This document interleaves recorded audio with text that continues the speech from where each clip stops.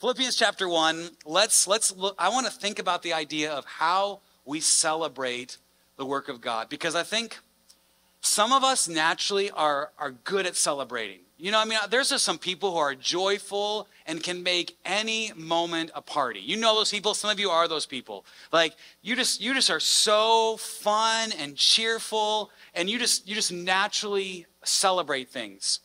Other people tend to just move on to the next thing and kind of forget that important celebration step. I am that second group of people. Like, I could finish something really big and exciting, and the next day be like anxious and just want to move on to the next thing. When I graduated with my doctorate degree, okay, I would consider that a relatively good accomplishment. The day I got back from my doctoral graduation, I was Googling the next degree I wanted to get. And Pam was like, no, like, we're done. Like, that's, you're going to get caught off from your addiction here. No more school for a little while. And so, like, I am not great at celebrating. I'm already, like, down to the next thing. I always want to go on to the next thing. And so celebrating is something that I have to be more intentional about, that many of us have to be more intentional about, whether it's good grades or church things or family things, work things. Like, pausing and celebrating and being joyful is not only something we should do as people, but it's something we must do as Christians. God has wired us to be celebration people. Like, we are wired by God.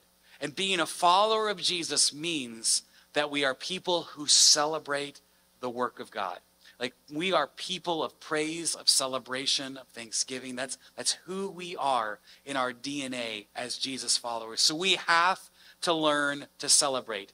But what's weird about celebrating God, like as we celebrate our church this morning, one of the weird things we have is that it can get kind of cringy to thank God. You know, one of the cringe, I don't think we've ever done this, so if you've done this as a worship leader, I apologize. But one of my pet peeve phrases is when a worship team finishes a song and they go, let's give God a hand clap of praise, okay?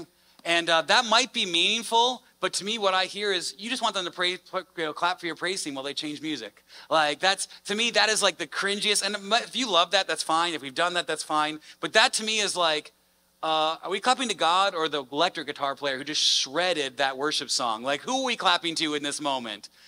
Is it the soloist, the guitar player, the drummer, whatever? Or is it God? One time there was a pastor who was he was guest preaching, a friend of mine, he passed away, older pastor, mentor. His name was Ray Street Sr., and he had been pastoring for 50 years when I came on staff. And he said he once was guest preaching at a church, and an organist did a solo, which is it's like a piano but bigger, if you don't know what an organ is. But the organist did a solo during like the offering, like a traditional church. And he went up to the soloist, and afterwards it says, that was a beautiful solo. Thank you so much for playing. And she goes, it wasn't me, it was God. And you know what the pastor said? Well, come on now, it wasn't that good. Like, it wasn't that good. Like, it was still definitely a little bit you. And so celebrating God's work can get tricky because sometimes it's easy to start thinking yourself and not giving God glory. In fact, I think sometimes when we celebrate God, we can sound like this guy. I'm going to show you a quick video. I want to thank me. I want to thank me for believing in me. I want to thank me for doing all this hard work. I want to thank me for having no days off. I want to thank me for never quitting.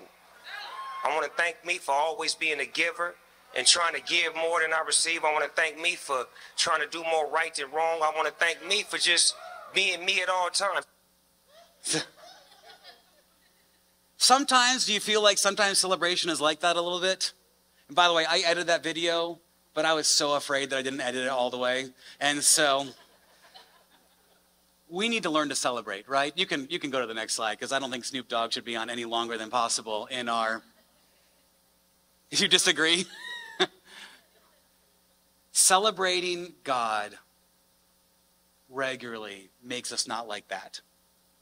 We can give God glory. We can He's used us, right? Like, we're okay with that. He's used us. But we want to be people who, when there's thanksgiving going around, we recognize that we're instruments in a Redeemer's hand, and he's done it all. So how do we celebrate what God is doing?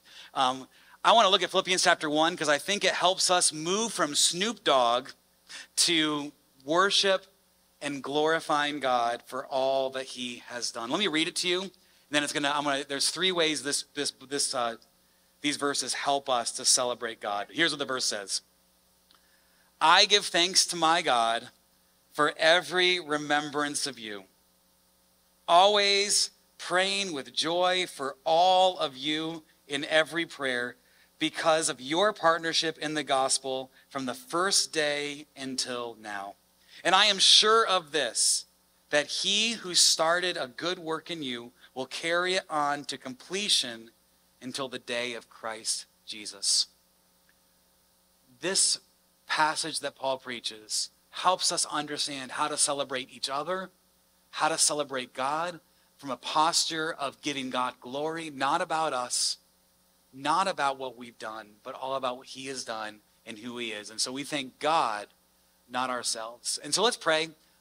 We only have a few minutes left, but let's walk through this passage as best we can. God, thank you for this morning. Thank you for the celebration. Thank you for the testimony. Help us to celebrate in a way that doesn't give us either false humility or even undersell the fact that we've worked and you've worked through us. But God, help us to celebrate in a way that gives you all the glory, not focused on us, not focused on who we are. We're here celebrating 7 years, God, because you have done something, not us. And so, God, help us to focus the glory on you. Help us to thank you. And help us to celebrate well what you've done, not just in this church, but in our families, in our community, and what God was going to continue to do as we reach out into our neighborhoods. Thank you for this time. In Jesus' name we pray. Amen. So this passage, I think, gives us three kind of clear ways to frame our celebration of God in a way that is biblical and gives him glory. And here's the first one. That to focus on celebration God's way, we want to be deeply thankful for what God is doing. Thanksgiving is the key that links us from just moving on to the next thing, from being self-focused, self-driven, self-important. But when you can turn your thanksgiving from yourself to God, that can completely reshape the way you celebrate. You're always looking for ways to celebrate God. And there is no celebration of God if you lose a heart of thankfulness. So verse 3, let me go back to the top of the passage. Paul is writing this book of Philippians. This is a letter he's writing to a church. And this is a largely positive church, but there's still some things in the letter that are struggles and are being addressed. But he begins his letter, as he begins most of his letters, pointing out ways that he is thankful for this church. And so he begins in verse 3. He says, I give thanks to my God for every remembrance of you, always praying with joy for all of you in my every prayer. Paul is just saying that when he thinks about this church, he's in prison right now in Rome, and the church of Philippi is there in the city of Philippi. And so as Paul is writing a correspondence during his prison time, he says that as I pray for you, in all of my remembrance, in every remembrance, I'm always praying with joy, and I'm always praying with thankfulness. I thank God for you. And of course, Paul was in prison. He probably had a lot of time to pray. And so that is a big word. When he says, I give thanks to God every time I remember you. That means that even in the troubles of this church, even in the struggles of this church, Paul is taking on a posture of thanksgiving for what God is going on. And we learn later on in this book, we're not going to go there, we don't have time to go there, but there was actually some disunity in this church. There was two ladies that were not getting along, and so he commends them he says, in the Lord, work it out. And so there were some issues that Paul was addressing. And Paul does this in so many of his letters, so many of the epistles that he wrote to churches. He thanks the church, and he thanks God for things that are in the church. But a lot of these churches had some serious things he had to get into. Like there was some sin and there were some struggles and there were pastoral issues that he had to yell at them for in these letters. He had to be corrective. But before he was corrective, before he got to this trouble, he spent some time in thanksgiving.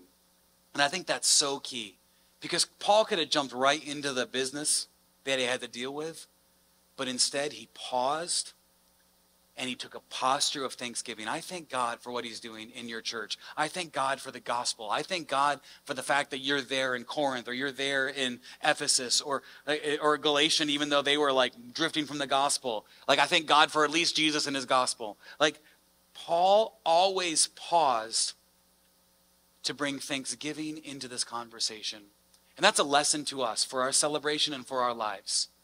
It is usually a whole lot easier to see the negative, to point out the wrong, to see what's broken, but it's a whole lot harder to see the grace of God at work. It's a whole lot easier to look at your life and go through a checklist of all the things that are bad or struggle or hard or not good enough or difficult. Like, it's easy to see, all the things that are wrong and just fixate on that. But what Paul does, even in some of the hardest of churches, he pulls out and he thanks the Lord for all. He zooms out, if you will, and he thanks the Lord for what he's doing. So for us, man, I want to be the kind of person that sees thanksgiving in every situation.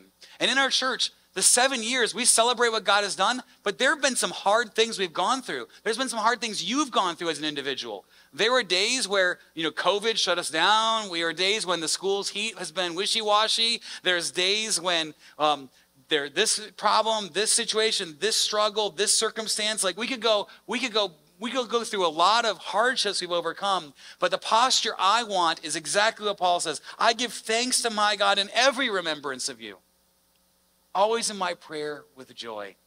And so the first key for our prayer life and for our celebration of God, to move from a thanking us mentality and thanking me mentality to thanking God mentality, is to take on that posture of every situation is a chance to thank God. In fact, I would encourage you, let this be a test of your spiritual maturity. I've met a lot of angry Twitter Christians who know a lot of information about the Bible, but have little thanksgiving in their heart. If you can learn to be thankful in every situation, it's a great test of spiritual maturity. Can you see the joy? Can you find the joy? Can you be thankful? So the first way we celebrate God is by being thankful. The good, the bad, the hard, all the good we want, all the good we have is from God. So let's take on a posture of thanksgiving. The second thing is that we can be committed and celebrate the gospel partnership we have. Now notice verse 5, and I'll have to explain this a little bit. Some of your translations might be different, but it says this: because of your partnership in the gospel from the first day until now. So Paul actually, I know that's just a phrase we're looking at, but one of the reasons Paul is thankful for this church and is celebrating this church and is thankful for what God is doing in this church is because of what he calls their gospel partnership from the first day until now. That word partnership, it also is translated as fellowship. Some of your Bible translations may say fellowship. He says, because of your fellowship, because of your partnership in the gospel. Now that word fellowship, it's kind of muddied up in our modern view because we tend to think of the word fellowship as sharing in something. Like we had a fellowship dinner, or we have a fellowship hall at churches sometimes, or we have a men's fellowship breakfast. We're gonna talk and eat bacon together. Like that sounds fun, but that's how we think about fellowship. I'm gonna go. I don't have time for that story. We think about fellowship as like a sharing a meal or sharing a moment. But the Bible's vision of fellowship is not sharing something, it's sharing in something. It's sharing in something, and that is more than the people, more than a moment. When the Bible uses the word partnership, it's not just going to lunch together, but it's actually your experience in Christ together.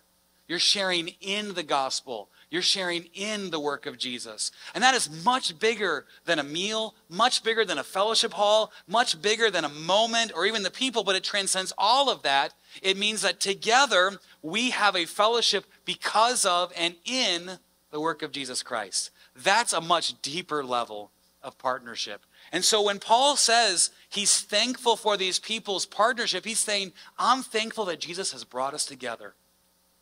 Me a Jew, you, the church at Philippi, all the other churches from around the world. I'm thankful for your partnership, your mission together, our joy together, our lives together because of Jesus. And when you think about our church today, 7 years today, what drives our fellowship? What drives our partnership? What drives us as a church? There are a lot of similarities we probably have, right? Like a lot of families, a lot of people in our church have young kids. A lot of people in our church, you obviously like my bad jokes because you keep coming back and forth. Like, you live within driving distance. Like, there are a lot of things that we have similarities in our church. And there is a sense that those things can unite us at a level, but the gospel connection and partnership that we should have as a church is bigger than social commonalities and social bonds. We're not united by all of those things. What unites us is our spiritual connection through Jesus Christ. That no matter what nationality you are, no matter which way you vote, no matter where your neighborhood is, no matter how long you've been a Christian, no matter what age you are, what brings us together the deepest is our partnership in Jesus. So when we celebrate, here's what we do. We can highlight lots of cool things as a church. I mean, we've set up, we've got a great worship team, we've got a cool kids ministry, we could celebrate this and that, but why not celebrate the fact that God has brought a people together that on paper doesn't make sense, but because of Jesus, we're a family. Like, that's a reason to celebrate our partnership in the gospel. And this is so counterintuitive to the world, because the world, and I mean like outside of the church, the world, we live by divisions. Like, the news wants to divide you. Politics wants to divide you. Like, the world thrives on creating lines and division. How you vote, where you live, what you do with your free time, your education, your medicine, I don't know, whatever. Like, you can find a division for everything. Do you like Starbucks or Dunkin' Donuts, Chick-fil-A or Popeyes? We can fight and divide on anything. Android or Apple. Ooh. But you get the idea. The world wants to divide us on lines that are always changing. Every week it's something new to divide people. And that's what's counterintuitive about the gospel, countercultural about the gospel. Because the gospel doesn't divide, it brings together people of every different background. Galatians, I don't have it in my notes, but Galatians 3 talks about how there's neither now Jew nor Greek, male nor female, slave nor free, but we're all one in Christ. How beautiful of that is, that we can celebrate the fact that God is bringing people together and live that out in a way that shows and is a testimony to Jesus Christ. So we celebrate that together. Then the third point is, I got to keep moving, is that we need to be confident in God's continued work. One of my favorite verses in the Bible, and I think if you can adopt this verse, it'll change your life and it'll change how you view other people. Be confident in the continued work of God. Verse 6, let me read it to you. He says, I am sure of this, that he who started a good work in you will carry it on to completion until the day of Christ Jesus, until the day Jesus returns. Let me read that one more time and just think of how this should impact how you view the future and how you view the future of other people in your life. Paul says, I am confident and sure of this, that he who started a good work in you will carry it on to completion until the day of Christ Jesus. This teaches, it's one of the three verses in the Bible, one of the three main verses in the Bible that clearly point to a doctrine known as either eternal security, perseverance of the saints, but it looks at how those who have responded to Christ in genuine faith, that God not only has saving power in that person, but he also brings a staying power in that person, that he will hold them, he will protect them, and that when you respond to your faith, you don't lose your salvation. You can't, like, if you cheated on your fast or if you didn't read your Bible enough this year, you're out of salvation. That's not how salvation works, but the grace that saves you also sustains you. And so this verse basically tells us that no one that God has brought into salvation of Jesus will be lost. And I use that word genuine. We can talk about that. We don't have time to get into the nuances of that. But the truth is this. It doesn't take a 30-hour fast for you not to realize that we are inherently weak. Like if you fast from social media, how many times did you grab your phone to go to scroll and like, oops? Or if you fasted from food, you walk by the fridge or you walk by the snack closet or your hunger pains, like we lack perseverance. We lack discipline. And some may be more disciplined than others, but all of us lack this at a level. You start your Bible reading for the new year in Genesis, and by Leviticus, discipline is gone. You go to a small group, and I've been to so many small groups that will have like 40 people there for the first time, and then like 6 months later, there are 3 of us going, hey, you going to make it tonight? Like we lack perseverance. Healthy diets, studying for better grades, all these things. We are not people of deep perseverance, but God is not like us.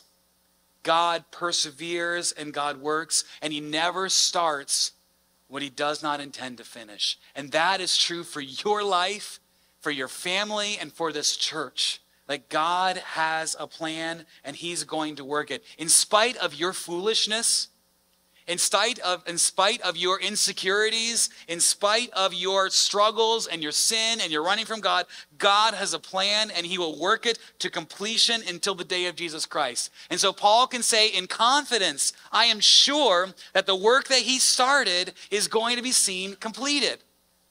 Man, that just changes how you live. That changes how you view yourself. It changes how you view others. We tend to view others through the lens of who they are now. Imagine if we learned to view others through the lens of what Christ could do in their lives. And the same thing's true to us, right? We tend to view ourselves and define ourselves by the now rather than the potential that God has in his kingdom work. And so that's what I want for you guys. That's what I want for our church, that God has started something and he will see it done. And that may look differently than in his sovereignty and in his plan. That may look differently than what we intended on it to be. I can tell you, the plan for our church on paper that I submitted in 2015 for funding and for the North American Mission Board and all these sorts of things, it's laughable how different it is today as we've flexed and moved and changed. And like, yeah, we might have dreamed to plant here, but that's about all that's been the same, okay? God has moved and changed. He's had a plan and he's working it to completion. And so we want to be optimistic about what God can do and seek after that. In your ups and downs, particularly your downs, God is working a plan in your life. Be confident, be hopeful, and trust that God. And so a question for you guys is this. What is God still completing in you right now? Like if God is working to complete you and your life right now, what is God working to complete? Like where is God still carving out the flesh? Philip mentioned this really well. He's still peeling, I don't hear you, he's peeling out the layers of onion, right? He's still peeling us and find us like we're not done on this side of eternity. So where is God still moving you to be a complete person? What has God already done that you can celebrate? That's a reason to celebrate, right? Look at where we've come and look at where we're going. We celebrate the work of God and his continued work in our lives. And so here's the deal. Celebration can be weird. Celebration can quickly turn to self-praise, like Snoop Dogg. You didn't think you're going to go to church and hear Snoop Dogg this morning. But my heart and our heart is to not be focused on us, not be thankful for us, not celebrate us, but pivot to celebrate God. And we do that by being thankful. We do that by realizing that only God could bring us together in his partnership through Jesus. And we do that by realizing that God is still at work and will continue to work. And so let's make that our prayer for the next years of Connecting Church. Let's be even more thankful next year for what God is doing. And I really do believe that if we continue in the spirit of even our prayer meeting last night, continue in the unity we've seen through fasting and prayer, if we continue in that, only God knows what our church is going to look like in a year, what your life is going to look like in a year. And so that's all because of Jesus, who sent his son to die on the cross for our sins. The reason we celebrate is because we were once not a people and now we are a people. Because Jesus Christ has saved us. Our sins are forgiven completely and fully in him. Our hope is completely rested in him. Jesus sent his son to die, live that perfect and sinless life. Jesus died on the cross so that your sins and my sins are not something we can even work out on our own, but we can turn to him and he's worked it out on the cross. He's forgiven us on the cross. And so the Bible tells us if you want to receive that salvation, I don't want to assume that everyone in this room knows that truth, We don't want to celebrate without knowing the gospel, that the fact that we could not earn our salvation on our own, but Jesus died for us on the cross, forgive our sins. We want to simply to own that and know that salvation. We turn to God and we repent from our sins. Say, God, I'm sorry for all the things I've done outside of your hand. I'm sorry for trying to live on my own, be on my own, be self-focused on me and thankful just for me. But God, I confess my sins to you. I believe Jesus died on the cross for my sins. I need his forgiveness. I need my sins forgiven. I believe in him. And in that decision to repent from your sins and believe in Jesus Christ, we believe that you will be saved and you are free to walk a new life in Jesus Christ. He gives you a new life, not in your sin, but in his righteousness. And if you've never made that decision, we want to talk more about that. On your connecting card, there's a place that you can let us know if you want to know more about salvation and your relationship with God, or maybe if you need to be baptized and want to show others that you've made a decision to follow Jesus Christ. We'd love on your connecting card to fill that out and let us know how we can help you take those next spiritual steps. But let's celebrate what God is doing by thanking God, by praising God, and asking God. And so let me throw this last slide on the screen here, John. And we won't get a chance to do this long, but here's 3 prayers to take with you for this week before I close in prayer. Thank God for something he's done in your life. Praise God for the unity we have in Jesus. And then lastly, ask God to show you where he's still completing a work in you. And so let me close in prayer, and then let's eat some cupcakes.